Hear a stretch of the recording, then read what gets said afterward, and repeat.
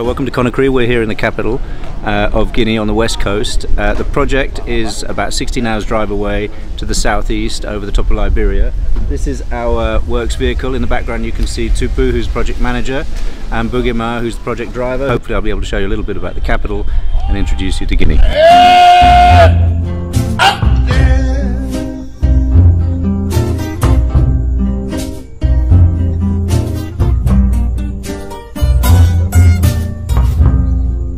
To my left you ought to be able to make out the coastline, so we're just on the edge of the capital. To my right, behind me, is where Alan and Tupu are just finishing off a meeting with their colleagues at UNOPS, who occupy this very professional setup.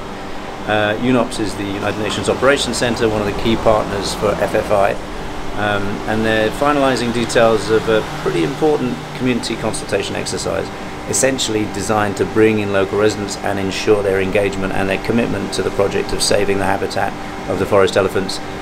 Without them, obviously, the project would not have much of a successful future, but that's what they're working towards with pretty meagre resources. Pretty impressive to see how all of these various partnerships come together to deliver the objective.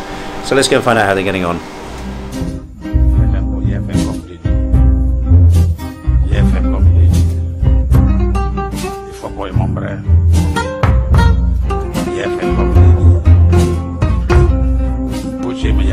So I've just come out for a little bit of air because the guys have been in there for 4 hours straight. I was on the balcony up there a little bit earlier, and this is obviously the UNOPS operation shared with the World Food Programme, Programme Alimentaire Mondial, as it's known in French.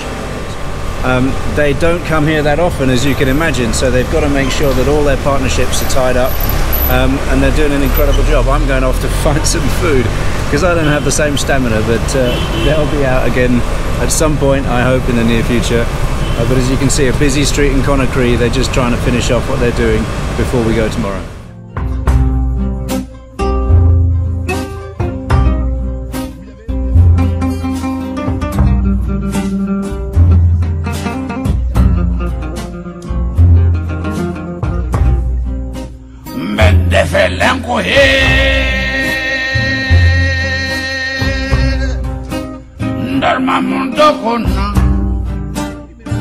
Bedefele kokaina